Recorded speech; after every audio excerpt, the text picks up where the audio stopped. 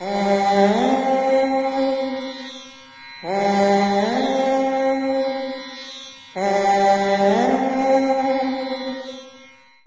నమస్కారం. ఈరోజు 25/3/2020 రోజున మనకి ఉగాది జరగబోతోంది. ఉగాది అంటే మనకి హిందువుల పండగలలో మొట్టమొదటి పండగ. వసంత నవరాత్రి ఉత్సవం ప్రారంభమయ్యేటువంటి రోజు. శరన్నవరాత్రి ఉత్సవాలు ఎలా ఉంటాయో ఈ ఉగాది నవరాత్రి ఉత్సవాలు కూడా అలాగే ఉంటాయి. ఇవి వసంత నవరాత్రి ఉత్సవాలు అంటారు వీటిని. సో ఇది కూడా అమ్మవారికి చేయాల్సినటువంటి ఉత్సవాలే. ఈ 25/3/2020 రోజున మనం జరుపుకుంటున్నటువంటి ఈ ఉగాది సంవత్సరం బుధవారం రోజున రావడం అత్యంత శుభకరం. సో కొద్దిమంది మిత్రులు నవనాయక నిర్ణయ ఫలాన్ని రకరకాలుగా చేసుకున్నారు. ఆ విషయాన్ని పెద్దలకు వదిలేద్దాం. మనము కొన్ని నిర్దిష్టమైనటువంటి ప్రమాణికం సూర్య సిద్ధాంతం ప్రకారంగానే నేను వెళుతూ కొన్ని విషయాల్లో చంద్ర సిద్ధాంత ప్రకారంగా అంటే పూర్వ సిద్ధాంత ప్రకారం కొన్ని ఫలితాలు ఉన్నాయి. అంటే ఇక్కడ ఈ రాహు అనేటువంటి వ్యక్తిత్వ ఫలాలని అంటే జాతకంలో వ్యక్తిగత జాతకం రాహు యొక్క సంచారాన్ని బట్టి కొన్ని ఫలితాలు స్పష్టంగా అనుకూలంగా ఉన్నాయి. కొంతమంది పంచాంగముల కర్తల ద్వారా సిద్ధాంతాల వల్ల. సో కాబట్టి జ్యోతిష ఫలశాస్త్రం అనేది చెప్పేటువంటి ముఖ్య పాత్ర జ్యోతిష్యాన్ని జాతకాలు చెప్పేవాళ్ళది. కాబట్టి పంచాంగం రాసేవారి యొక్క వివరాలు లెక్కల ప్రకారం కాబట్టి అక్కడ వాదోపవాదాలు అనేక రకాల ఇబ్బందులు ఉన్నాయి. సరే దానికి కూడా మేము త్వరలో చర్చించుకోబోతున్నాం. జ్యోతిష్యులందరూ కూడా సిద్ధాంతులందరూ కూడా ఒక రకమైనటువంటి సమావేశం ఏర్పాటు చేసుకొని త్వరలోనే దీనికి స్వస్తి పలకబోతున్నాము అన్న విషయాన్ని మీకు నేను గర్వంగా ప్రకటిస్తున్నాను. శార్వరీనామ సంవత్సరంలో మకర రాశి వారి సంవత్సర ఫలితాలు ఎలా ఉన్నాయి?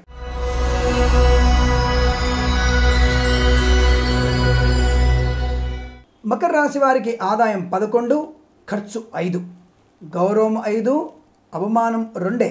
కాబట్టి వీరికి అద్భుతమైనటువంటి శుభ ఫలితాలే ఉండే అవకాశాలు ఎక్కువగా ఉన్నాయి. చాలామంది చెప్పే విషయం మకర రాశిలో శని ఉన్నాడు. జన్మస్థ శని అనేక నష్టాల కారకుడు అని చెప్తారు. ఎటువంటి నష్టాన్ని కలిగించాడు ఇది క్లియర్. ఎన్ని పంచాంగాలు ఏ చెప్పినా సరే నేను అడిగిన పుస్తకాన్ని మీకు పరిశీలన చేస్తాను, మీకు ఇస్తాను పరిశీలన చేయడానికి. శని మకర రాశిలో ఎటువంటి ప్రాబ్లంను కలిగించాడు ఇది ఖచ్చితంగా చెప్పవచ్చును.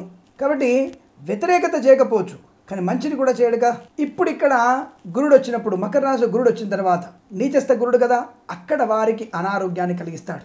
ఒకడు ఏదో అంటారు కదా, ఒకడు దేవుడు వరం ఇచ్చినా పూజారి అడ్డంగా ఉన్నట్టుగా శని వల్ల ఏ ప్రాబ్లం లేకపోయినా ఈ గురుడు వల్ల ప్రాబ్లం స్టార్ట్ అవుతుంది. కాబట్టి కొంతవరకు ఈ జూన్ తర్వాత నుంచి సెప్టెంబర్ వరకు 4 గ్రహాలు గురుడు శని రాహు కేతు 4 గ్రహాలు అనుకూలంగా వల్ల ఆ 3 మాసాలు విపరీతమైనటువంటి ఆర్థిక నష్టము, బుద్ధిమాంద్యము, ఏదన్నా తపన ఇంట్లోంచి వెళ్ళిపోదాం అనుకోవడము, చికాకులు, గొడవలు, కొడదాము అనుకోవడము, ఘర్షణ వాతావరణం, ఊహించని దుష్పరిణామాలు, భార్యాభర్తల మధ్య వ్యతిరేకతలు, ఇక విడాకులు తీసేసుకుందాం అనుకోవడం లాంటివి ఉంటాయి.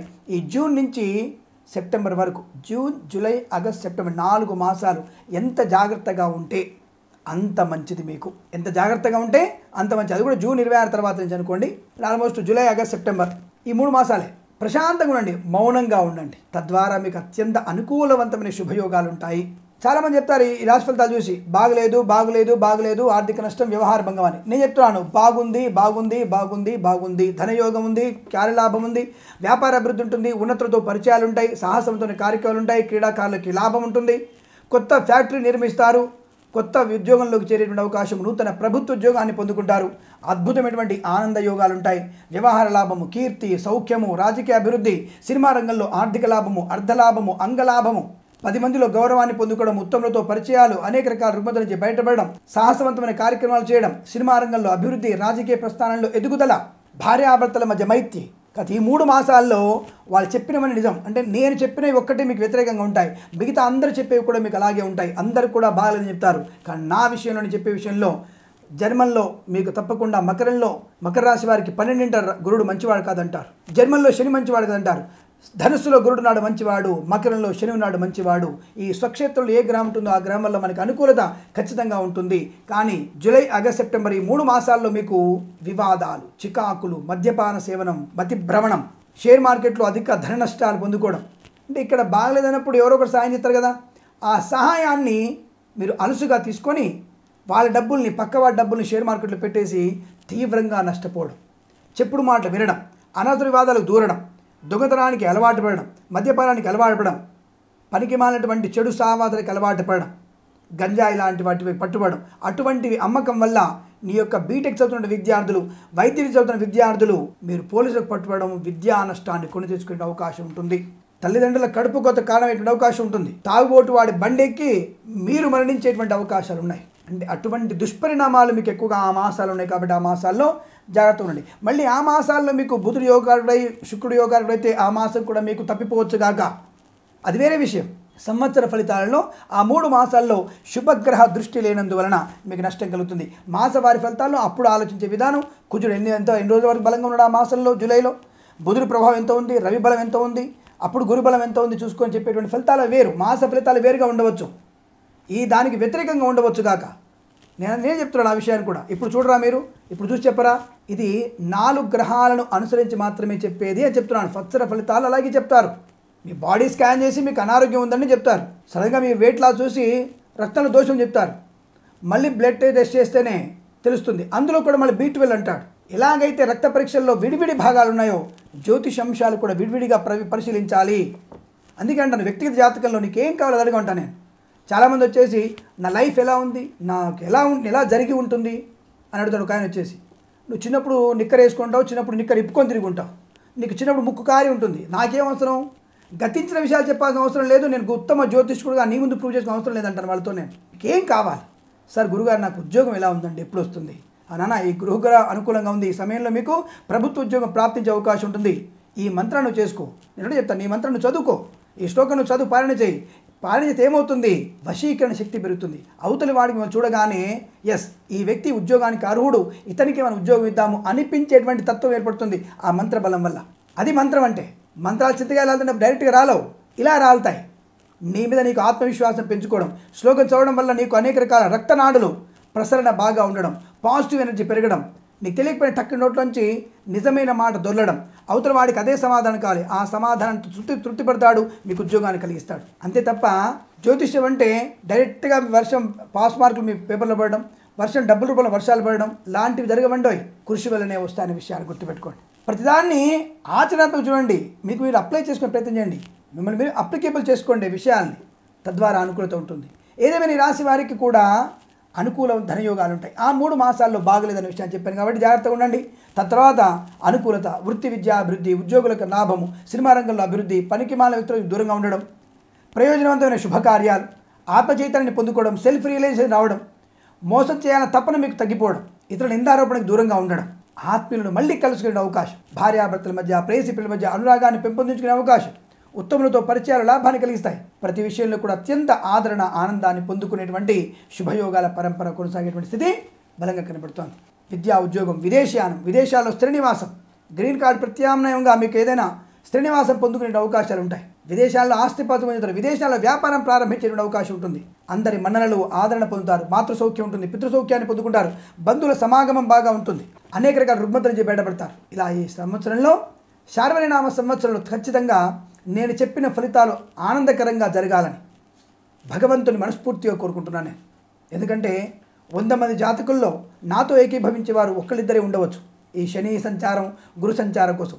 కానీ చెప్పిన ఫలితాలే దయచేసి మకర రాశి వారు ఇలా మీకు శుభమైన ఫలితాలు కలిగితే దయచేసి నా సబ్స్క్రైబ్ ఛానల్కి మీరు మెసేజ్ చేయండి, మెయిల్ చేయండి, కాకపోతే కూడా నాకు మెయిల్ చేయండి కాలేదన్న విషయాన్ని. అదే అంటాను నేను, నాకేదో నేను అన్ని బాగుందని చెప్పాను నేను. మీరు విమర్శ చేయమని చెప్తాను, విమర్శ కూడా సద్విమర్శగా ఉండాలి, నన్ను దూషించక్కర్లేదు. నేను తెలుసుకుంటాను ఇలా ఎందుకు చెప్పాను, దూషిస్తాను. నేను చెప్పుకోవడానికి ప్రతిసారి చెప్తున్నాను, శని వల్ల మీకు లాభం ఉంటుంది, లాభం ఉంటుంది చెప్పట్లే, నష్టం ఉండదు. లాభం ఉండకపోవచ్చు గాక నష్టం ఉండదు అని చెప్తున్నాను నేను. ధనుసు గురుని వల్ల మకర రాశి వారికి నష్టం ఉండదు, ధనుసు రాశి వారికి నష్టం ఉండదు. ఎందుకు? స్వక్షేత్రగతుడైనాడు కాబట్టి గురుడు అక్కడ. అంతేప లాభం కలుగుతున్న విషయంలో ఇతర గ్రహాల యొక్క ఇన్ఫ్లుయెన్స్ కూడా ఉండాలి, తద్వారా మనకి అనుకూలత ఫలితాలు వస్తాయి. ఇక్కడ వీరికి అనుకూల ఫలితాలు ఉన్నాయి. ఎందుకున్నాయి?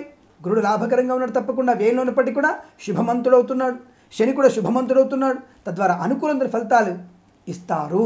కాబట్టి విద్య, ఉద్యోగం, వ్యాపారం, విదేశీయానం, కొత్త వస్త్రాలు కొనుగోలు చేయడం, వాహన సౌఖ్యం, వ్యాపార లాభం, అనేక రకాల రుగ్మతల నుంచి బయటపడడం, సానుకూలమైన శుభ పరిణామాలు. కానీ మధ్యలో 3 మాసాలు ఇతర జ్యోతి చెప్పినటువంటి ఫలితాలన్నీ కూడా ఆ 3 మాసాల్లో ఉన్నాయి. అక్కడ అత్యంత జాగ్రత్తగా ఉండి విధి విధానాలు ఉంటాయి. క్రీడాకారులు లాభాన్ని కలిగించుకుంటారు, కళాకారులకి అద్భుతమైన శుభయోగాలు ఉంటాయి, సినిమా ప్రపంచంలో అద్భుతమైన సృష్టిస్తారు. మీరు చాలా చాలా అనుకూలవంతమైన శుభయోగాల పరంపర కొనసాగాలని ఆశిస్తూ సర్వే జన సుఖినో భవంతు. ఈ సంవత్సరంలో ఈ రాశి వారికి వివాహ సంబంధ నిశ్చయ తాంబూలాలు కూడా జరిగే అవకాశం ఉంటుంది. సత్సంతాన ప్రాప్తి కూడా ఉంటుందనే విషయాన్ని స్పష్టంగా మీకు అందరికి చెబుతూ సర్వే జన సుఖినో భవంతు. స్వస్తి ప్రజాభ్య పరిపాలయంతాం న్యాయేన మార్గేణ మహిం మహీషాః గోబ్రాహ్మణేభ్యః శుభమస్తు నిత్యం. లోకా సమస్త సుఖినో భవంతు. అందరికీ ఒక విజ్ఞప్తి, ఈ ఛానల్ని సబ్స్క్రైబ్ చేయండి. 10 మందికి ఉపయోగపడేటువంటి అమూల్యమైనటువంటి సమాచారం ఇందులో ఉంటుంది. దయచేసి ఇది 10 మందికి చేరడం వల్ల మంచి స్వప్రయోజనము, అందరి వ్యక్తులను కూడా ఆనందమైన సమయాన్ని కేటాయించుకోవడము, శుభమైనటువంటి పరంపరలో ముందుకు ప్రయాణం చేయడం జరుగుతోంది. కాబట్టి దయచేసి ఇది 10 మందితో షేర్ చేసుకునే ప్రయత్నం చేయండి. ఇందులో ఏవైనా లోటుపాట్లు ఉన్నట్టయితే తప్పకుండా నాకు కామెంట్ చేయండి. దానివల్ల నేను కూడా నా యొక్క ఏదైనా పొరపాటుని సర్దిద్దుకునే ప్రయత్నాన్ని తప్పకుండా చేస్తానన్న విషయాన్ని ఒకసారి గుర్తు చేసుకోండి. దాదాపుగా మళ్ళీ మిమ్మల్ని రిక్వెస్ట్ చేస్తున్నాను, ఈ ఛానల్ని సబ్స్క్రైబ్ చేయండి, అందరికీ షేర్ చేసే ప్రయత్నాన్ని గట్టిగా చేయండి. స్వస్తి ప్రజాభ్య పరిపాలయంతాం న్యాయేన మార్గేణ మహిం మహీషా గోబ్రాహ్మణేభ్యః శుభమస్తు నిత్యం. లోకా సమస్త సుఖినో భవంతు. స్వస్తి. రామార్పణం.